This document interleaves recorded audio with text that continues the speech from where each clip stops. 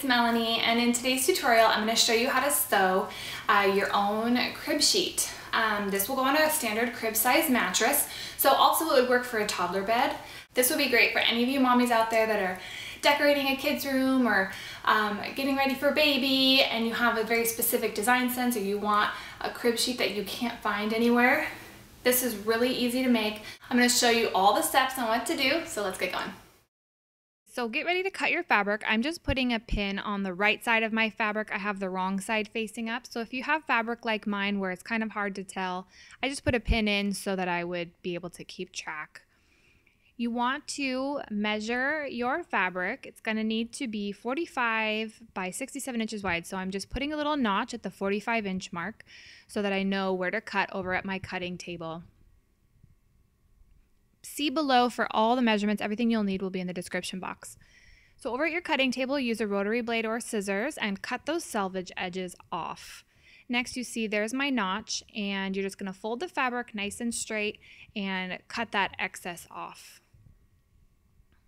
Then I just laid the fabric back down on the floor and double checked to make sure that I was close on my measurements. As long as you're within an inch, it will be fine. This doesn't have to be super precise.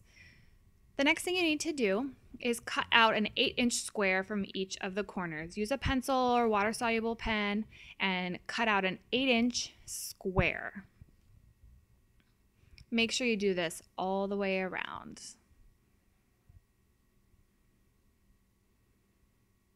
Next thing you want to do is, there's my pin so that I can keep track of the right side. And you want to place your right sides together so that you can sew down this seam. Line up all of your edges and make sure you backstitch really well on the front and on the end.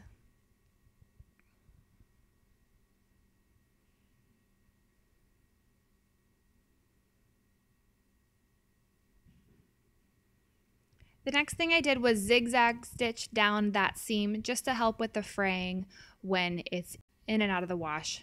Make sure you backstitch well. Here's that seam all done. Do it for all 4 sides.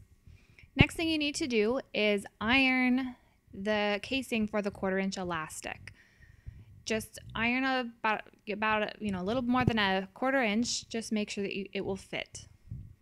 Iron it all down and pin all the way around the sheet. The next thing you need to do is sew around the entire casing. Make sure you backstitch and stitch really close to that folded edge all the way around. When you get to the end, you want to make sure and leave about a 1-inch space, backstitching really well so that you have an opening for your elastic to be threaded through. See, there is that opening. Next, take a safety pin and attach it to your elastic. It's easier to feel the safety pin as you're threading it through that casing. When I have a small tail left, I like to pin it to my sheet just so that I don't lose it in the casing as I'm threading it through. Once you're done, pull your ends out and you're going to need to stitch them together. Make sure they're facing the right way, overlap them, and you're going to use a zigzag stitch to attach them together. Make sure you go over it several times. Then you need to close up that opening, backstitching on either end, and you're done.